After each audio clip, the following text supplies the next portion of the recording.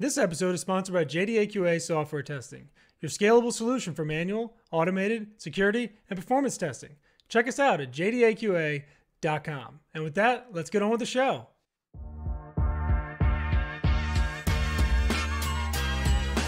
This is The First Customer, hosted by Jay Agnew.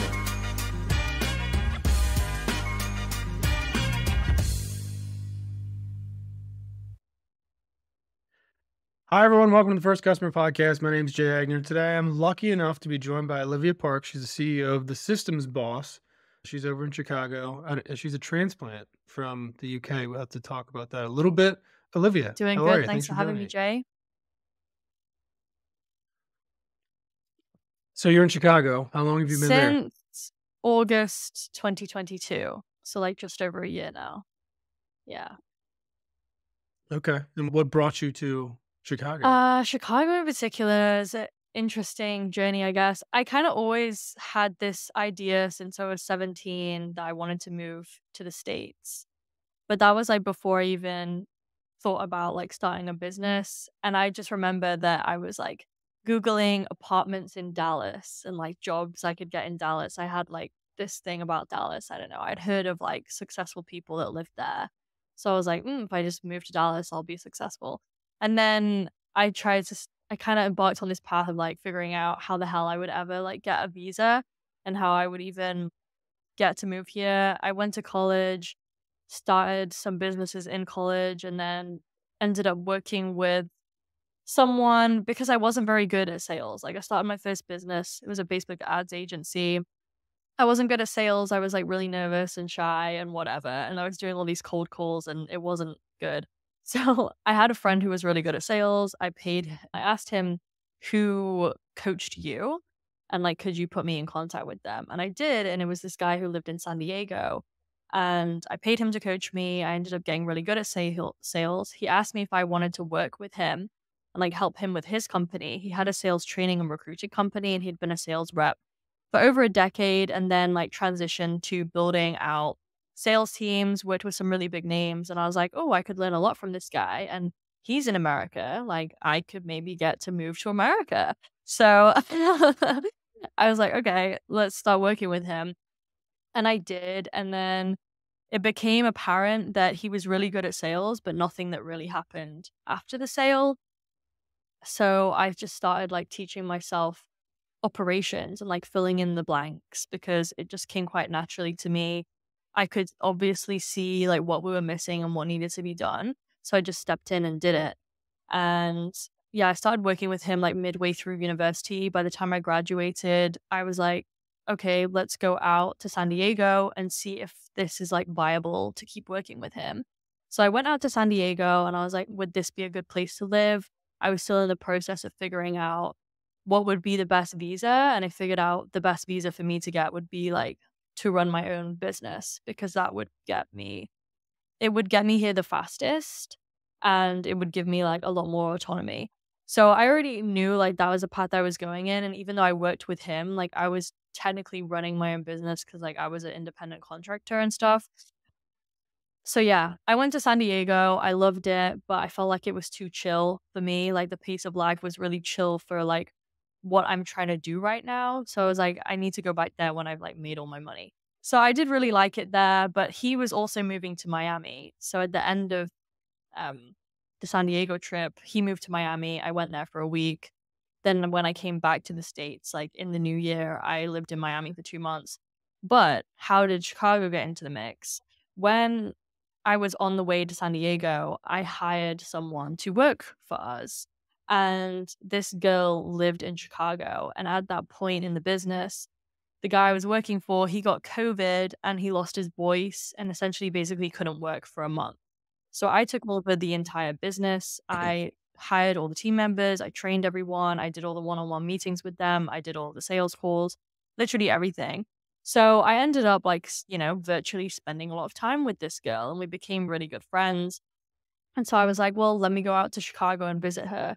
So I went to Chicago while I was living in San Diego and I was like, I really like it here. It kind of reminds me of London in many ways. And then I was thinking, okay, when it got to the following year after I'd lived in Miami And I was like a few months away from getting my visa. I was like, where do I actually want to live? Miami just isn't my vibe. These are all the things I want in a city. Like, I want major sports teams, even if they're not very good at Chicago. I want high rise apartments, a nice skyline, a big body of water, good food, good people. Chicago ticks all the boxes, even though it's cold right now. So I was like, yeah, gonna move here. So yeah, that was a really long answer to your question. Well, you answered all the follow-up questions during that, so that's fine. That's good. Yeah, I think I've never actually been to Chicago, but I just know it's cold. And it's interesting that you did not want to move to San Diego. I would But have. I really liked it there, but there's just a few mitigating factors. Like, everyone I knew there was moving away. The time difference between that and the UK, like those extra 2 hours, like makes a big difference. Like, makes the difference between if I got to talk to my mom that day or not. You know, like she'll right, going out for dinner and right, I'll that makes be sense. starting work. So then, like, we miss each other. You know. So, and then Right. taxes and just general cost of living. Yes, I was gonna say, that's probably the number one reason why most people are moving away from there. So, I mean, tell me about your company specifically. Is this the one that you started? Is this the one you took over? Like, what is Systems Boss? And is that your baby, or is that one you, like I said, No, you this took is over from mine. someone else? This is mine from the beginning. So, yeah, after I was working with that guy and like I went to Miami, I kind of realized like I didn't align with him anymore. I didn't agree with his values. I felt like he lacked integrity and he would expect a certain standard from the team, but he wasn't upholding that standard himself. And he was like changing everything every few Hmm, minutes, and it became really hard to get consistent traction, and it was kind of driving me insane. And I felt like I yeah, had the tools to go and build a business because, like, I had run that month when he was ill, like, we doubled the business with me just running everything. So I knew I could do it. And I also hmm, met a lot of other entrepreneurs in that time, and I realized, like, the operations stuff that I'm helping this guy with and everything I've learned over the past couple years is not an isolated problem. Like, a lot of people, a lot of business owners have this problem because they're very visionary. They want to do sales and marketing, like they're focusing on other bits of the business, but they're not very good at systems and operations, building their business in a scalable way so they can actually, scale it, get out the day to day, get everything they wanted out of that business. So I decided to stop working with him and start my own company, which is the Systems Boss. And so been doing this for almost 2 years now. And we have a few different services, but the main one is we have fractional COO. So I'm a fractional COO for a few different companies that are um, looking to like reach 8+ figures. And so essentially, first thing I'll do is I'll audit their entire business, everything across marketing, sales, operations, finance, fulfillment, their team, everything. And I'll pick out where they're not as efficient as they could be, where they're losing money, their team structure is not in the most efficient way, they're not like managing their team appropriately, they don't have KPIs, bonuses, all of that stuff. It's very deep. So anyway, I do the audit and then we essentially create a plan of how we're going to get them to their goals and like bridge those operational gaps. And so that's a long-term way that I work with people. If you want to just do the audit, I just do an audit with some people. And then by the end of it, they have a full project plan on what they need to do to execute these goals. But what I find is hmm, that, most people are somewhat aware of some of the issues that they have, but they lack the time and the resources to fix them themselves, which is why they work with someone like me. And then we have some offers. We have a zero touch onboarding offer. So if you're a service based business and you want to completely automate everything that happens in your onboarding from the moment someone pays, you want to just send them a link and everything else takes care of itself. They have a contract and that contract magically appears uploaded in your Google Drive. Any project plans and tasks that your fulfillment team needs to carry out gets created in your project management tool. Literally everything that you could think of that needs to happen. If you want that all automated, then that's what we do in zero touch onboarding. And then we also build out project management systems for companies for like all of their services and all the different aspects of their business. And we do a lot of like no code, low code automations as well. Mhm. Hmm. So a couple questions out of that. Number one, we talked about this earlier. I think you're young, and how does somebody without a ton of, you know, not going to say experience, 'cause I don't think that frames it correctly, but maybe, the years under your belt in the industry, let's put it that way. How do you combat that question? Because I'm sure that comes up, right? It's like, well, how, you're young and like, have you done this before? Like, how many times have you done this? Like, what do you draw on to like really convince people that you're the Yeah, right yeah, fit? that's a good question. I mean, sometimes it doesn't really, I would say more often than not, it doesn't really come up directly because I'm able to to show so much credibility in like my sales process, right? So I'm able to show specific case studies. I'm able to show client results. I'm able to actually speak to the problems that they're having and show a deep understanding of it on a sales call. So even though I'm not old, they understand like the depth of my knowledge and that I actually do understand their problems, unlike some of the other Hmm. people that they talk to. So I'd say that's really the first thing. I think that you can't really, like outfight a lack of basic experience in things. I think I had a lot of experience in a condensed period of time, like an intense period of experience in a condensed Hmm. period of time.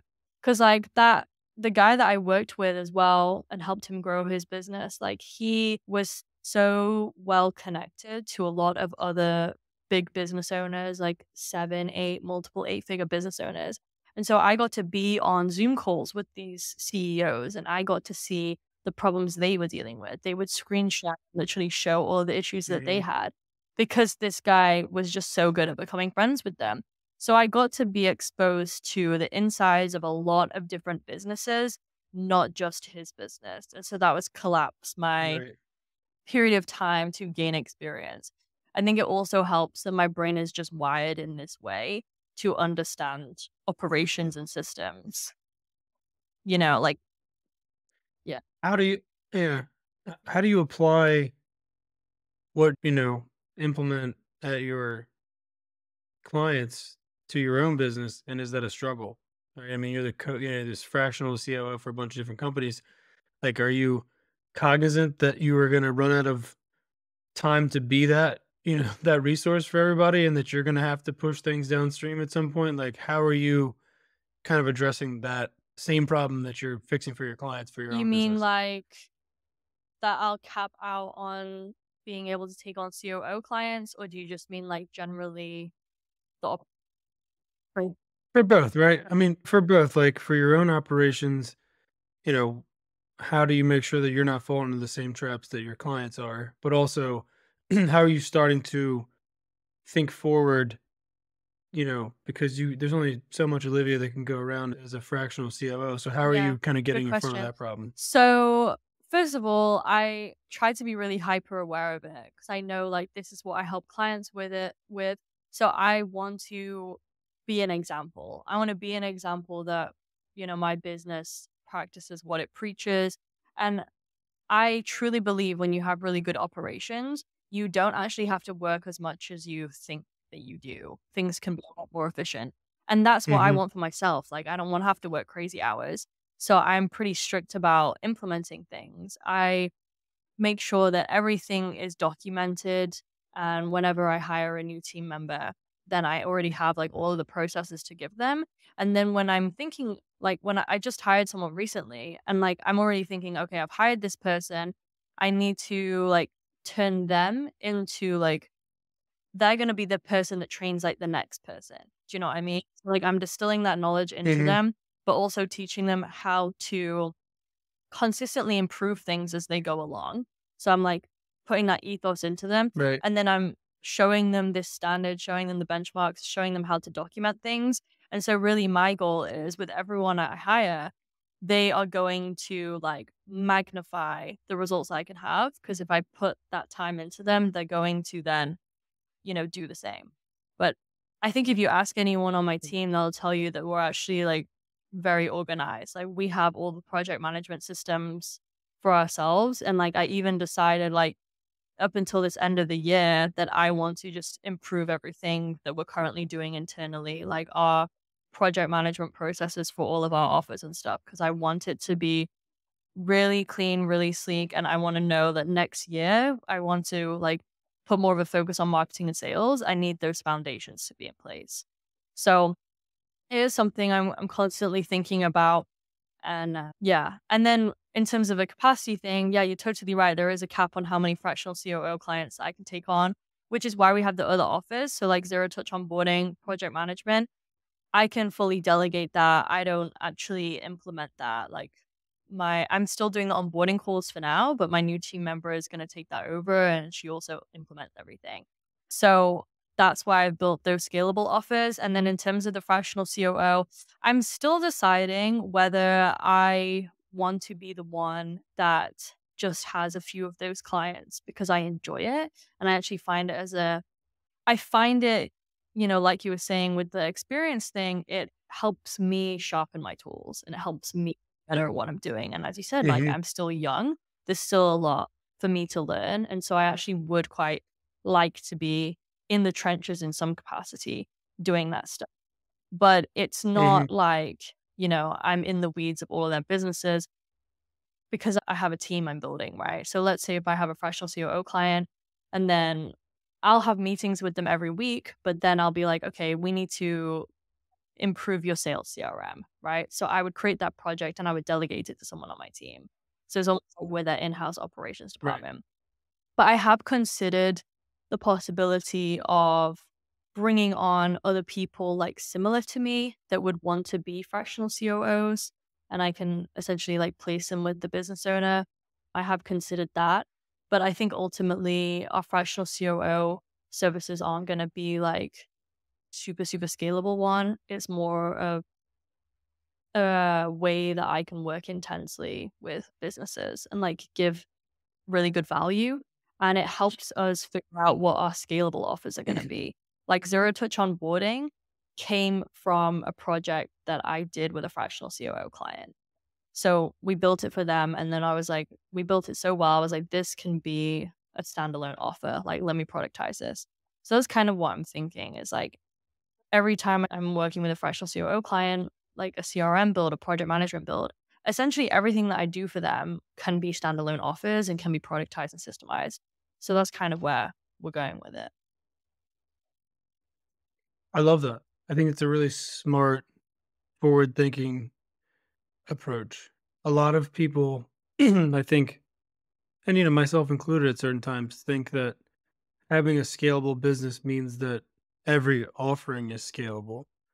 But I like that you are saying some are and some aren't, right? It's like there's some things that make sense to try to have 1,000 clients for, and there's some that make sense to have 10 clients for. So I think that's playing to your strengths and your own availability and your like your wants and like what you want to do with the business and stuff. So I think that's a cool idea. How do you like being a salesperson today? I mean, you are a salesperson. You said you weren't a salesperson earlier, and when you said that, I laughed in my head thinking we're going to get to the point where we talk about the fact that you are a salesperson. How do you like being a salesperson now compared to when you went to get your training or toolage from your Well, I friends or like your it guide? now because I feel confident in that I can actually do it, right? Like I've proven that I can do it and have results. And so I'd say I'm a very strong believer that like sales really should be the first skill that you learn if you're planning on becoming a business owner. Some people think marketing, but you need to have the skill of sales. If you have the skill of sales, no matter what the state is, if your Instagram got shut down or whatever, you can find leads somewhere, you can negotiate, you can close a deal, right? And I kind of came to that realization because, like, at the beginning of college and stuff, I was reading all these autobiographies of successful people and like seeing commonalities. And I was like, they all like went through a situation where they were forced to learn sales.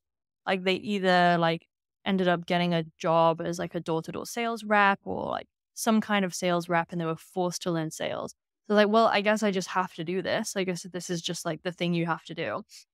So I kind of sort it out and so I was like, I need to learn this. And it was hard and it was confronting and it was honestly kind of scary. But then once you do enough sales calls, you break through it. And now you're like, oh, I can actually talk to anyone and make it happen. So it's good. I like I think confidence is the key word there. I think that's yeah, I totally agree. And somebody told me once, like, same thing you just said, basically, which is like, you know, getting training in sales or understanding sales. And unfortunately, I didn't get training in sales like some sort of official thing. It was just kind of, kind of like you, I think, where you learn from some people, but also probably learn more about being a salesman from trying to sell your own stuff than, anything else is going to teach you, because you at least have yourself to fall back on, because you know that you're going to be the one delivering the product or the value or whatever. So it's like, what you're selling is legit. You're not like selling like car insurance or something. You're selling like something that you can back up, and like the confidence grows. And then, it's a cool process. It's a cool process. And I'm glad you've had success there. All right. So I'm going to ask you one final question here, non-business related. So growing the biggest, COO agency is not the acceptable answer. So if you could do anything on earth and you knew you wouldn't fail, what would it be? Hmm, interesting question. I would probably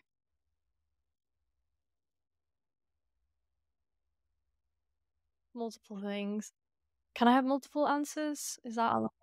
Sure, go for it. This is your episode. You can say whatever you want. So I kind of always wanted to be a chef. So I would be a Okay. chef and have some like kind of culinary empire. But I think I would also like start a nonprofit that helps like women that don't have like access to, like things women need in like less developed countries as well, like Mm-hmm. fighting human trafficking and sexual assault. I would do that and like make sure like it's as eradicated as it can be. You said fail. So if Mm-hmm. I can't You can't fail, fail. It then could be I wanna 0%. eradicate You it. That can. would be good. It's just beautiful. There you go. I love it. All right, Olivia, if people want to find you, if they want to find Systems Boss, how do they So do they that? can go to the website, which is thesystemsboss.io, and also find me on Instagram, which is it's Olivia Parkes. It's Olivia Parks. All right, we'll link everything in the description. Olivia, you are very cool, very inspirational, very cool story. Kind of, you're like a modern day explorer. You left where you're from, you went and bounced around somewhere else and found somewhere to be successful and started your own thing. So good for you. I think you should be proud of that and keep up the good work. And we'll catch up with you Sounds soon and good. see how it's Thank going. All you. right. Thanks for being on, Olivia. I'll talk to you. See ya.